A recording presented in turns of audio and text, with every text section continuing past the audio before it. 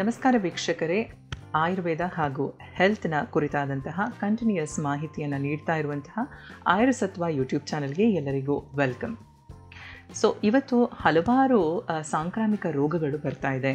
ಈಗ ರೀಸೆಂಟಾಗಿ ತುಂಬ ಪ್ರಚಲಿತವಾಗಿರುವಂಥ ಅಂದರೆ ಕೊರೋನಾ ವೈರಸ್, ಅದಲ್ಲದೆ ಡೆಂಗ್ಯೂ ಇರ್ಬೋದು ಅಥವಾ ಮಲೇರಿಯಾ ಆಗಿರ್ಬೋದು, ಯಾವುದೇ ಸಾಂಕ್ರಾಮಿಕ ರೋಗಗಳಾಗಿರಬಹುದು.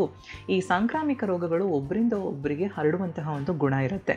ಸೊ ಯಾವುದೆಲ್ಲ ರೀತಿಯಿಂದ ಹರಡುತ್ತೆ ಅಥವಾ ಇದು ಹರಡಲಿಕ್ಕೆ ಯಾವ್ಯಾವ ವಿಧವಾದಂತಹ ಕಾರಣಗಳಿರುತ್ತೆ ಅನ್ನೋದ್ರ ಬಗ್ಗೆ, ಮತ್ತು ಈ ರೀತಿಯಾಗಿ ಆಯುರ್ವೇದದಲ್ಲಿ ಏನಾದರೂ ಇದರ ಬಗ್ಗೆ ಏನಾದರೂ ವಿಷಯ ಉಲ್ಲೇಖ ಇದೆಯಾ ಅನ್ನೋದ್ರ ಬಗ್ಗೆ ನಾವು ಇವತ್ತು ಚರ್ಚಿಸೋಣ ಅಥವಾ ತಿಳ್ಕೊಳ್ಳೋಣ. ಸೊ ಆಯುರ್ವೇದ ತಿಳಿಸುತ್ತೆ ಹಲವಾರು ಸಾಂಕ್ರಾಮಿಕ ರೋಗಗಳಿಗೆ ವಿವಿಧ ರೀತಿಯ ಒಂದು ಮೋಡ್ ಆಫ್ ಟ್ರಾನ್ಸ್ಫಾರ್ಮೇಷನ್ ಬಗ್ಗೆ ಉಲ್ಲೇಖ ಇದೆ. ಸೊ ಈಗ ಕೊರೋನಾ ವೈರಸ್ ತೊಗೊಂಡ್ರೆ ಅದು ಡ್ರಾಪ್ಲೆಟ್ ಇನ್ಫೆಕ್ಷನ್. ಸೊ ನಾವು ಉಸಿರಾಡಬೇಕಾದ್ರೆ ಗಾಳಿಯಿಂದ ಉಸಿರು ತೊಗೊಳ್ಬೇಕಾದ್ರೆ ಇದು ಇನ್ಫೆಕ್ಷನ್ ಹರಡುತ್ತೆ. ಒಬ್ಬರನ್ನ ಮುಟ್ಟುವಾಗ ಇನ್ಫೆಕ್ಷನ್ ಹರಡುತ್ತೆ, ಅಥವಾ ಯಾವುದಾದ್ರೂ ವಸ್ತುಗಳ ಮೇಲೆ ಇನ್ಫೆಕ್ಷನ್ ಇದ್ದಾಗ ಅದನ್ನು ಮುಟ್ಕೊಳ್ಳೋದ್ರಿಂದ ಹರಡುತ್ತೆ. ಬಟ್ ಆಯುರ್ವೇದದಲ್ಲಿ ಹಲವಾರು ಸಹಸ್ರಾರು ವರ್ಷಗಳ ಹಿಂದೆಯೇ ಹಲವಾರು ರೆಫರೆನ್ಸ್ಗಳನ್ನ ಈ ಕುರಿತಾಗಿ ಮಾಹಿತಿಯನ್ನು ನೀಡಿದ್ದಾರೆ. ಮೊದಲನೇದು ಅಂದರೆ ಪ್ರಸಂಗಾತ್ ಅಂತ ಹೇಳಿ. ಪ್ರಸಂಗಾತ್ ಅಂತ ಹೇಳಿದ್ರೆ, ಈಗ ಯಾರೋ ಒಬ್ಬರಿಗೆ ಇನ್ಫೆಕ್ಷನ್ ಇದ್ದಾಗ ಅವರ ಒಟ್ಟಿಗೆ ಏನಾದರೂ ಬಾಡಿ ರಿಲೇಷನ್ಶಿಪ್ ಅಥವಾ ಸೆಕ್ಷುವಲ್ ರಿಲೇಷನ್ಶಿಪ್ಪನ್ನು ನಾವು ಇಟ್ಕೊಂಡಾಗ ಹಲವಾರು ಸಾಂಕ್ರಾಮಿಕ ರೋಗಗಳು ಆ ಮೂಲಕವಾಗಿ ಇನ್ಫೆಕ್ಟೆಡ್ ಪರ್ಸನ್ನಿಂದ ಇನ್ನೊಬ್ಬರಿಗೆ ಹರಡುತ್ತೆ. ಫಾರ್ ಎಕ್ಸಾಂಪಲ್, ನಾವು HIV ತೊಗೊಂಡಾಗ ಸೆಕ್ಷುವಲ್ ಕಾಂಟ್ಯಾಕ್ಟಿಂದ ಹರಡುವಂತಹ ಒಂದು ರೋಗ. ಎರಡನೇದು ಗಾತ್ರ ಸಂಸ್ಪರ್ಶಾತ್. ಗಾತ್ರ ಸಂಸ್ಪರ್ಶಾತ್ ಅಂದರೆ ಒಬ್ಬರನ್ನ ಮುಟ್ಟೋದ್ರಿಂದ, ಫಿಸಿಕಲ್ ಕಾಂಟ್ಯಾಕ್ಟ್ ಇಟ್ಕೊಳ್ಳೋದ್ರಿಂದ. ನಮ್ಮಲ್ಲಿ ಹಳೆ ಕಾಲದಲ್ಲಿ ನಾವು ಯಾವುದೇ ಸಂದರ್ಭದಲ್ಲೂ ಒಬ್ಬರನ್ನೊಬ್ಬರು ಮುಟ್ಟುವಂತಹ ಯಾವುದೇ ಒಂದು ಪ್ರಮೇಯ ಇರ್ತಾ ಇರಲಿಲ್ಲ. ನಾವು ಯಾರನ್ನೇ ವಿಶ್ ಮಾಡಬೇಕಾದ್ರೂ ಸಹ ನಮಸ್ಕಾರ ಮಾಡ್ತಿದ್ವಿ. ಸೊ ಯಾರನ್ನೂ ಸಹ ನಾವು ಮುಟ್ಟುತ್ತಾ ಇರಲಿಲ್ಲ. ಸೊ ಈ ಮುಟ್ಟೋದ್ರಿಂದ, ಒಬ್ಬರ ಬಾಡಿಯನ್ನು ಇನ್ನೊಬ್ಬರು ಮುಟ್ಟೋದ್ರಿಂದ, ಇನ್ಫೆಕ್ಟೆಡ್ ಆಗಿರೋರನ್ನ ಮುಟ್ಟೋದ್ರಿಂದ ಸಹ ಇನ್ಫೆಕ್ಷನ್ಗಳು ಹರಡುತ್ತೆ. ಇವತ್ತು ನೋಡ್ಬೋದು ನೀವು, ಕೊರೋನಾ ವೈರಸ್ಗೆ ಒಬ್ಬರನ್ನೊಬ್ಬರು ಮುಟ್ಟೋದ್ರಿಂದ ಇನ್ಫೆಕ್ಷನ್ ಹರಡುತ್ತೆ ಅನ್ನೋದು ಗೊತ್ತಾಗಿದೆ. ಹಾಗಾಗಿ ಹಲವಾರು ಜಗತ್ತಿನ ಎಷ್ಟೋ ದೇಶಗಳು ಇವತ್ತು ಶೇಕ್ ಹ್ಯಾಂಡ್ ಮಾಡೋದು, ಹಗ್ ಮಾಡೋದನ್ನು ಬಿಟ್ಟು ಇವತ್ತು ನಮಸ್ಕಾರ ಮಾಡೋದನ್ನು ಪ್ರಚಲಿತವಾಗಿ ಗೊಳಿಸ್ತಾ ಇದ್ದಾರೆ. ಸೊ ಹಾಗಾಗಿ ಗಾತ್ರ ಸಂಸ್ಪರ್ಶ, ಅದು ಟಚ್ ಮಾಡೋದು ಸಹ ಒಂದು ಇಂಪಾರ್ಟೆಂಟ್ ಆದಂತಹ ಆಸ್ಪೆಕ್ಟು. ಮೂರನೇದು ಸಶ್ವಾಸಾತ್, ನಿಶ್ವಾಸಾತ್ ಅಂತ ಹೇಳಿಬಿಟ್ಟು, ಅಂದರೆ ಉಸಿರಿನ ಮೂಲಕ ಇನ್ಫೆಕ್ಷನ್ ಹರಡ್ಬೋದು.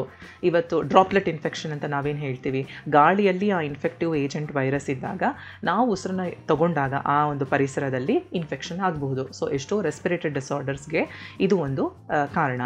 ಇನ್ನೊಂದು ಸಹಶಯ್ಯಾತ್ ಅಂದರೆ ಒಬ್ಬರೊಟ್ಟಿಗೆ ಒಬ್ಬರು ಮಲ್ಕೊಳ್ಳುವಾಗ. ಸೊ ಮಲ್ಕೊಂಡಾಗಲೂ ಸಹ ಫಿಸಿಕಲ್ ಕಾಂಟ್ಯಾಕ್ಟ್ ಇರುತ್ತೆ.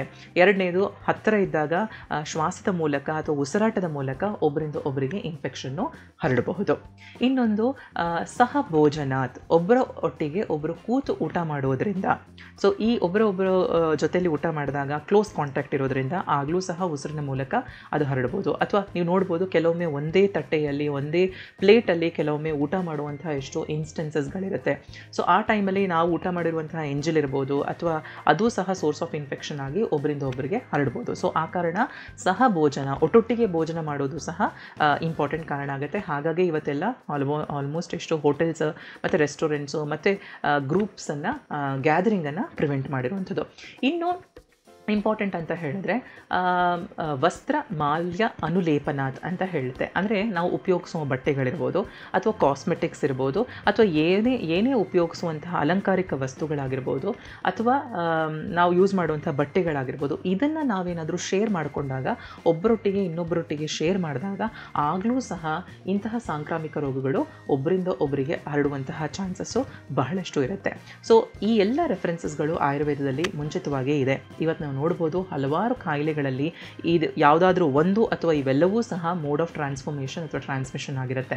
ಸೊ ಹಾಗಾಗಿ ನಾವು ಸಾಂಕ್ರಾಮಿಕ ರೋಗಗಳನ್ನು ತಡೆಗಟ್ಟಬೇಕು ಅಂದರೆ ಇವನ್ನೆಲ್ಲ ನಾವು ಬಹಳಷ್ಟು ಕಂಟ್ರೋಲಿಗೆ ತರಲೇಬೇಕಾಗತ್ತೆ, ಇವನ್ನೆಲ್ಲ ನಾವು ಬಿಡಬೇಕಾಗತ್ತೆ. ಆಯುರ್ವೇದ ತಿಳಿಸುವಂಥದ್ದು ಸಾಂಕ್ರಾಮಿಕ ರೋಗ ಅಂದರೆ ಜ್ವರಗಳು ಮಾತ್ರ ಅಲ್ಲ, ಎಷ್ಟೋ ರೀತಿಯಾದಂತಹ ಚರ್ಮ ರೋಗಗಳು ಸಹ ಈ ರೀತಿಯಾಗಿ ಅದು ಹರಡುತ್ತೆ ಅಂತ. ಸೊ ನೋಡಿದ್ರಲ್ಲ ವೀಕ್ಷಕರೇ, ಇಂತಹ ಒಂದು ರೆಫರೆನ್ಸು ಹೇಗೆ ರೋಗಗಳು ಒಬ್ಬರಿಂದ ಒಬ್ಬರಿಗೆ ಹರಡುತ್ತೆ ಅನ್ನುವಂತಹ ವಿಷಯ ಆಯುರ್ವೇದದಲ್ಲಿ ಎಷ್ಟೋ ವರ್ಷಗಳ ಕಾಲ ಮುಂಚೆನೇ ಹೇಗೆ ಉಲ್ಲೇಖವಾಗಿದೆ ಅನ್ನೋ ವಿಷಯ ನಿಮಗೆ ತಿಳ್ಕೊಂಡ್ರಲ್ಲ. ಇನ್ನು ಈ ವಿಷಯ ನಿಮಗೆ ಇಷ್ಟ ಆಗಿದೆ ಅಂತ ಅಂದ್ಕೊಳ್ತಾ ಇವತ್ತಿನ ಸಂಚಿಕೆಯನ್ನು ಮುಗಿಸ್ತಾ ಇದ್ದೀನಿ. ಧನ್ಯವಾದಗಳು.